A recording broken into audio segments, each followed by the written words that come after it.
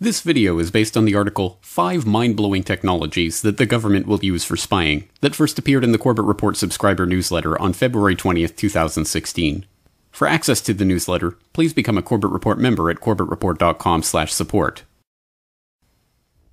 Scientists and engineers can spend years of their lives in painstaking trial and error experimentation to develop a breakthrough new technology, and the military-industrial complex can find a way to militarize it in mere hours. Sadly, the military aren't the only ones interested in the latest gadgets and inventions, though. The alphabet soup agencies are equally voracious for innovative new ways to spy on the public. Today, let's examine 5 of the most amazing technological breakthroughs that are about to be turned into nightmarish spy tech.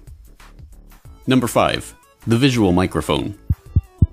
As we all know, what we call sound is essentially a wave propagating through a medium like air, displacing particles, and causing oscillations in the pressure and velocity of those particles. These oscillations are detected by our ears and converted into nerve impulses that our brain interprets as sound. So what if you can't directly perceive that wave itself, but the effect of that wave on another subject? Could you reconstruct that sound just from seeing the effect of the sound wave? Well, let's not keep anybody in suspense here. The answer is yes. Yes, you can. In the silent high-speed video shown here on the left, we see the leaves of a potted plant shown on the right. The video was recorded while a nearby loudspeaker played the notes to "Mary Had a Little Lamb."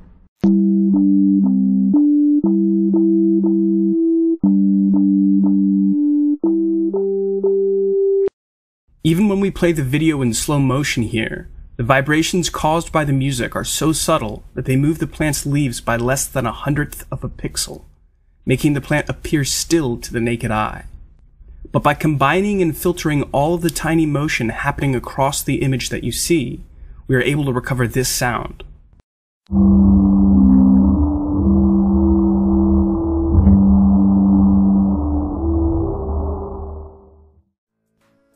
This is a truly remarkable technology, and goes to show just how incredible the products of human ingenuity really are, and just how advanced the spying capabilities of the intelligence agencies already are.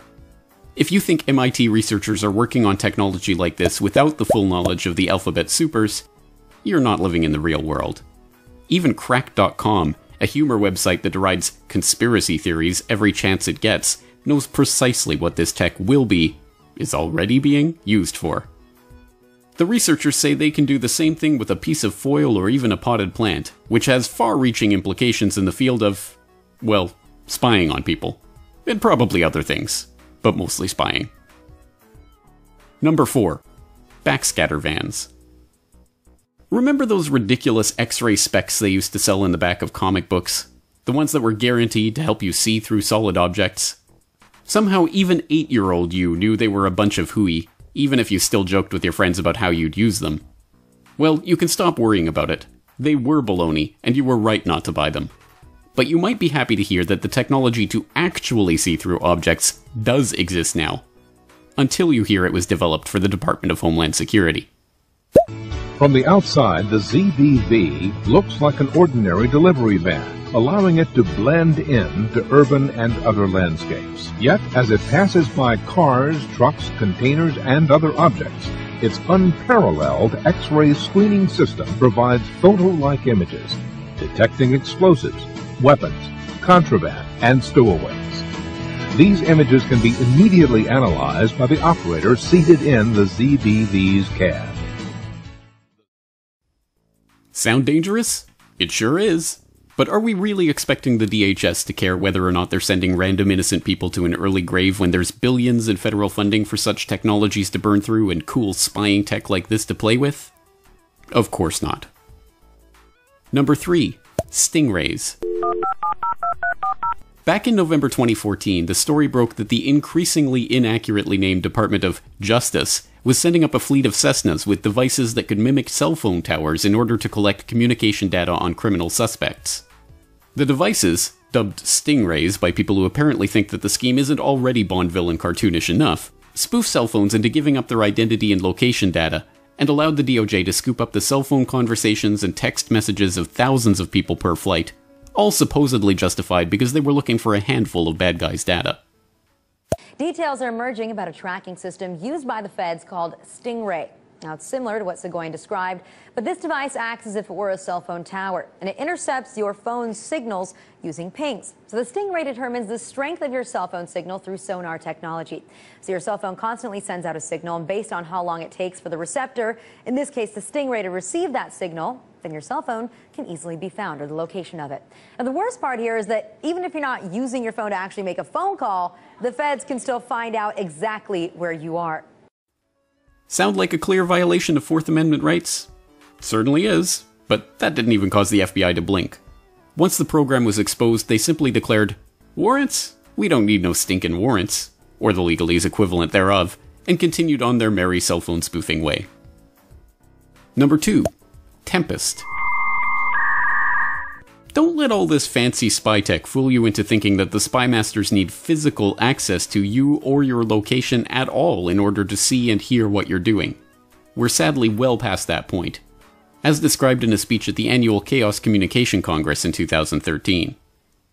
Here's why they do it. This is an implant called RageMaster. It's part of the Angry Neighbor family of tools, where they have a small device that they put in line with a cable in your monitor, and then they use this radar system to bounce a signal. This is not unlike the Great Seal Bug that Louis Theremin designed for the KGB. So it's good to know we finally caught up with the KGB, but now with computers.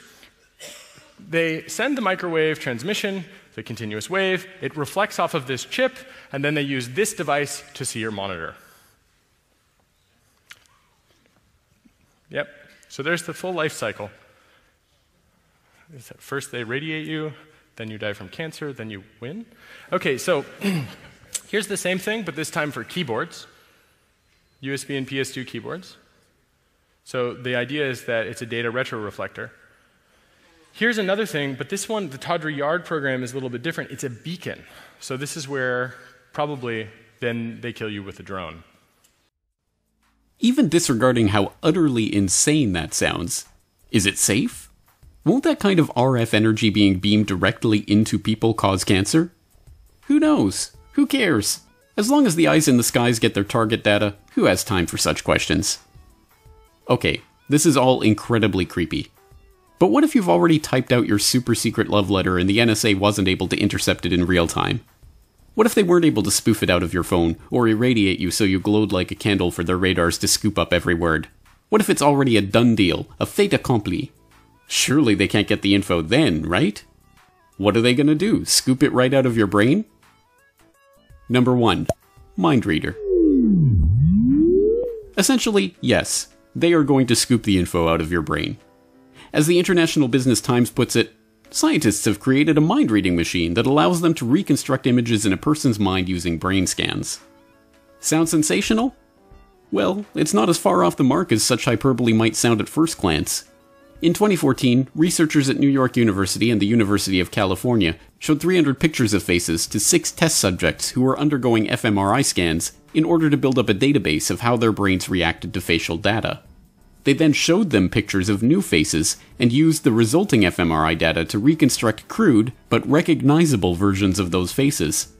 In other words, they read their mind and were able to pictorially represent what the subjects were looking at. Okay, we get it, James, you're saying right now. They can see everything, read everything, hear everything. There's no escape. We might as well just give up. Absolutely not. It is important to understand and be knowledgeable about the types of technology that the police state has at its disposal. But let's keep in mind that the only perfect prison is the one that we create in our own minds.